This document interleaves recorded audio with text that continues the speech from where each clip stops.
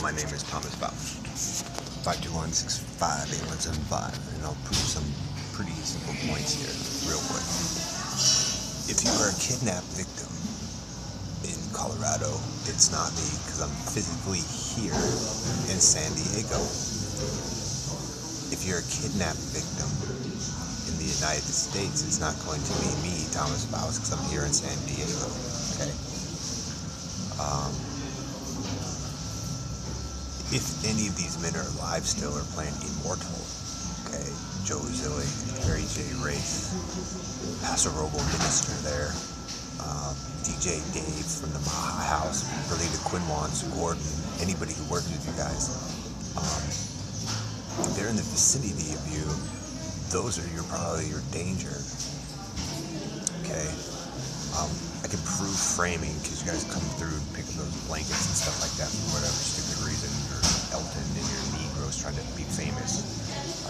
There's another reason why these guys use technology and drown out the voices of women is because maybe they have taken and have sexually abused and raped kids before. They don't want you to hear other people. So guess what? I'm in San Diego, okay? And if you're a kidnapped victim here, it's not going to be me because, hey, I really don't do that stuff. But I'm not. The people who are surrounding me are generally the ones who will be doing it, okay, or setting up the frame, the crime, because I'm not in a location where I can do that. So collecting the blankets that I use and sleep with is a way of showing how these people are kind of caught.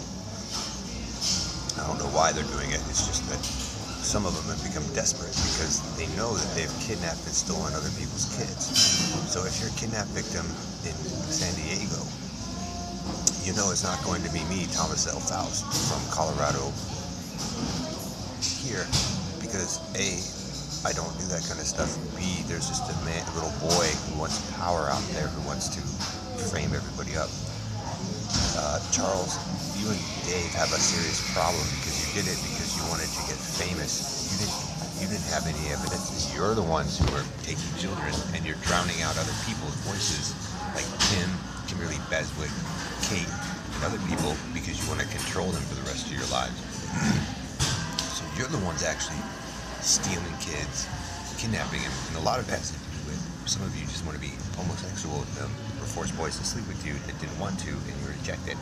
And all you had was to run the Negroes, African Americans, to get what you wanted. So you have your little team there, Ellery, that's making everything screwed up, and you got Harry and them covering you for you, or trying to be the next crime fighter.